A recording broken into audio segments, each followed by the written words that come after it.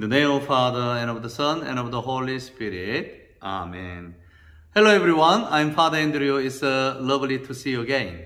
Today, we have a Luke Gospel. Luke chapter 4, verse 38 to 44.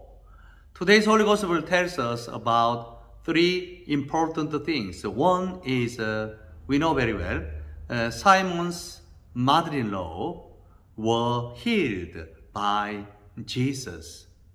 And second things, Jesus healed many people, especially those who suffering or those who had the disease or sicknesses. And last things, he stressed about the mission and evangelism.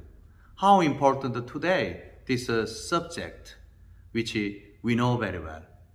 So first things, Simon's mother-in-law had a high fever.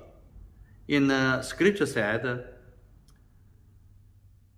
Simon's mother-in-law was afflicted with a severe fever, and they interceded with him about her.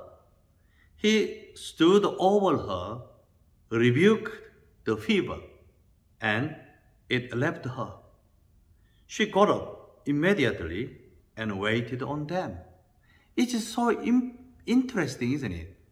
Why Jesus didn't say, be healed, but Jesus rebuked the fever.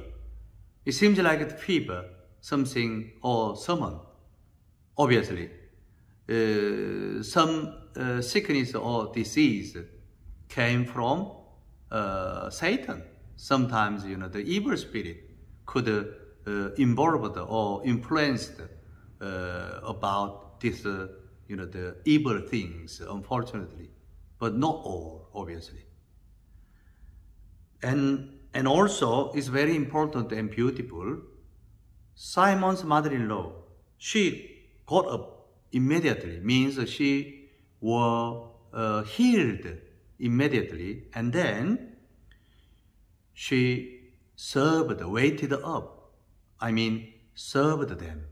So how important? Our life is not just to live for our life, our the personal life, but also we need to share and serve one another. And second part of today's Holy Gospel, other healings. So Jesus said, he laid his hands on each of them and cured them. Wow, this is so beautiful, isn't it? Jesus, his hand laid his hands on each of them because God loves each of us, everybody, one by one, and cured them. Wow, this is so nice, isn't it? So in the name of Jesus Christ, we are healed, or we were healed. We will be healed. And demons also came out from many. What does it mean? Demons are probably in many people's, their mind or their heart. So obviously they need absolutely Jesus' name, the power of the Holy Spirit, shouting, you are the Son of God. Even the demons, they know who is Jesus Christ. Definitely, they said, you are. So Jesus Christ is the Son of God. And last things, as I said, the importance of the mission and evangelism. Jesus said, to the other towns also I must proclaim the good news of the kingdom of God. Why? Because for this purpose I have been sent. So why Jesus came here?